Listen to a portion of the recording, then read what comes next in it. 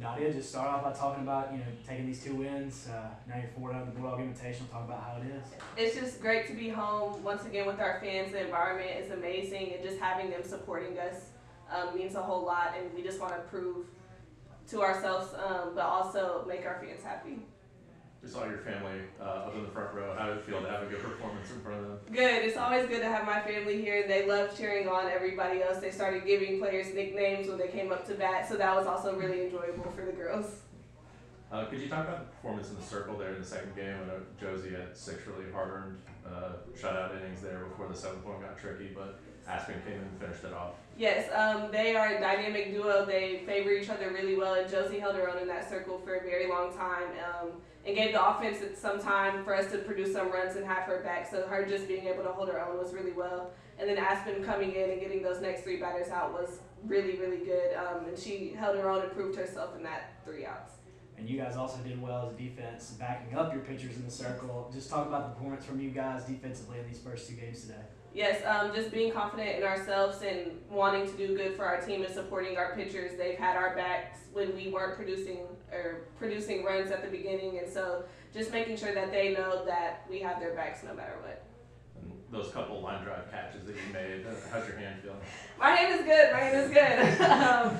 I had to get Josie back. I kind of messed up for her the other day, so she was like, all right, now we're even. So that was good, but just trusting myself and knowing that the pitchers are going to hit their spot, so I know typically when the ball is going to come in my direction, so I get a little heads up before I get the hot shot. So, yeah. Anything else? All right. Thank you, Nadia. Thank you. How's it feel to hit a grand slam? My first one ever, so it was pretty nice. Could you talk about, it's kind of a word of attrition out there, but staying focused and keep swinging your at-bats and Yeah. this team kind of keeping it going? Yeah, I would say the past couple games I've struggled at the plate, so I just went back to the basics, and I was pretty locked in all game, and I knew if she was going to throw me that changeup, I was going to hit it. So I was prepared for that pitch. And with your success at the plate, you also had a couple of outstanding defensive plays. Just as you guys, as a defensive unit, to back up your pitcher in the circle, just talk about those plays that you guys made and backing up your pitchers. Yeah, our defense is just on locks this year. It really, we take our defense and then it fuels us at the plate. So if we make outstanding plays on defense and have a shutdown defense, then going up to the plate is a lot easier. So we just use that as momentum to keep going. And obviously you guys had 2 huge road trips to Mexico and California. How does it feel to finally be back at home and playing in front of your fans? Yeah, we love it here. It's the fans. I mean, I've heard we sold a lot more tickets than we have in the past, and just being here at State, it's just a different environment, and we're so happy to be back. Anything else? All right. Thanks, Kylie. Thanks, Kylie. Coach, obviously you guys started off the Bulldog Invitational 4-0. Just talk about the team's performance today. Yeah, really happy with the way we came out. I thought we responded in game 1, looking to score early and often. I thought we kind of took a while to get going, but they really answered well. And it was good to get a lot of players in there, get them some time, some experience, as well as different arms, and just trying to rest some of our pitchers who've thrown a lot. I thought that was good. And then, we knew we were going to have a good game with Troy.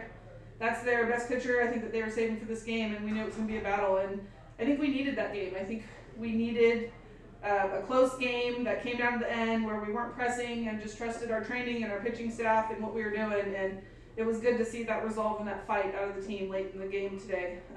Big blow by Kylie there, and then Josie keeping us in it all game long, and Aspen to shut the door.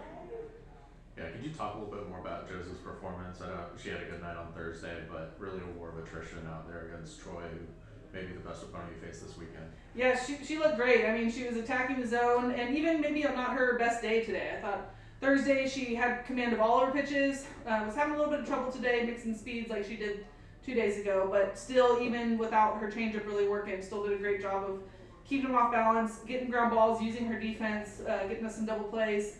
But just really love to see the confidence and the growth that she's had even in just 1 year, because we've thrown out there a lot in 2 years, and as a sophomore, she really looks like an upperclassman this year. She's got the experience, and just doing a great job of getting us big innings. It's something we're going to need from her in SEC play. And you mentioned Kylie's grand slam and big hit at the end of the game against Troy. To see what she's doing at the plate, but also in the field, just kind of talk about her performance so far this season. Yes, Kylie's a fun one to watch. She's just so explosive and athletic. You can do so many things well. She can hit for power, she can run, she plays great defense, has a big arm. Anytime you're going to a freshman at shortstop, really up the middle with her and Salen, there's going to be some learning along the way. But I think that both of them have just really jumped right in, and Kylie plays with so much confidence in her game, and there's no doubt that she can come through for us in that moment. And it's just fun to see her continue to grow, and what she could be over 4 years is really exciting for us. She just does so many things really well, and it's been fun to watch her just the short amount of time we've had. And you mentioned the fact that you guys plugged in a lot of players and you got a lot of players off the bench to get some playing time today. What does that do for you guys as a team to just know that you have those players that you can plug in at any moment? Yeah, it really is great. We have a lot of depth, probably more depth than we've ever had since I've been here.